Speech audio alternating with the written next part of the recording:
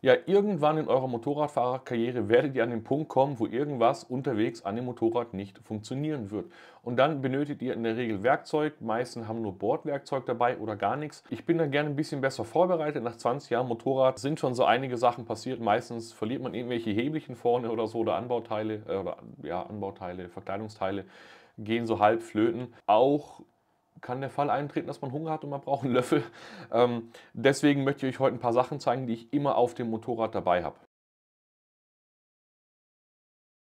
Ja, ihr wisst, ich bin ein kleiner Taschenfetischist.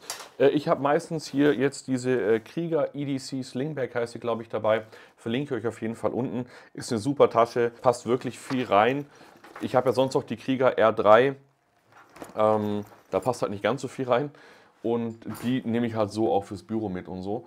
Genau, das ist so meine EDC-Tasche und jetzt zeige ich euch mein EDC-Beutelchen. Bevor das Video noch losgeht, die Idee davon, so ein Video zu machen, habe ich von einem Kanal, der heißt Ruhrpott Outdoor, super sympathischer Typ, total bescheuert im Kopf, messerverrückt. Aber von dem habe ich die Idee des Videos. Ich gucke seine Videos sehr, sehr gerne. An der Stelle nochmal vielen Dank, liebe Grüße gehen raus an dich.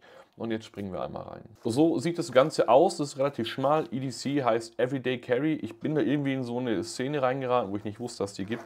Von Leuten, die sowas auch einfach so den ganzen Tag mitschleppen. Und ja, was habe ich da drin? Also wie gesagt, es kann öfters mal vorkommen, dass ich Hunger habe. Deswegen habe ich immer so einen Göffel dabei. Der ist aus Titan, der wiegt einfach nichts.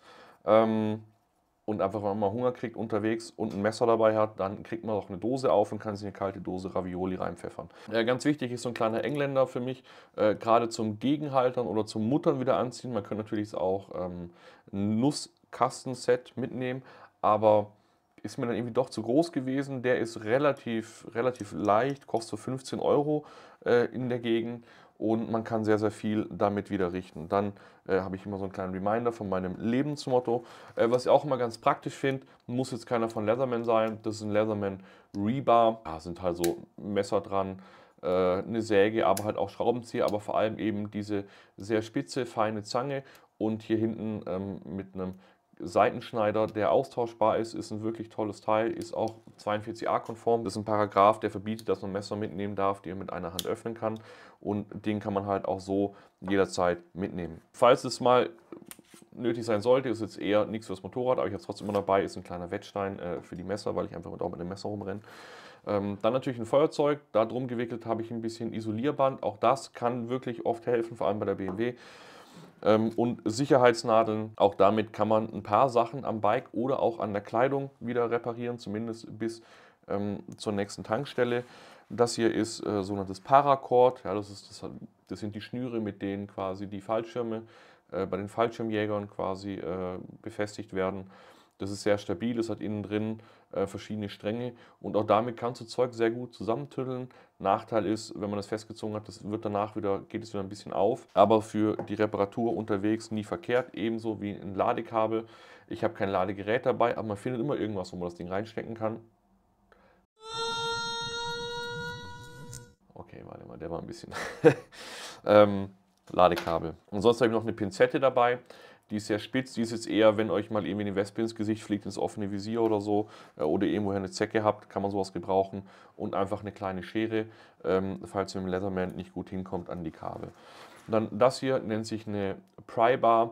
Das ist ein kleines Hebelwerkzeug, mit dem man zum Beispiel aber auch die Kette dann irgendwie weghebeln kann oder wieder draufhebeln kann, wenn es denn nötig sein sollte. Ist, glaube ich, auch aus Titan gefertigt, ist auch relativ leicht, aber trotzdem ziemlich stabil. Weil ich halt auch Jäger bin, habe ich halt auch so Sachen dabei.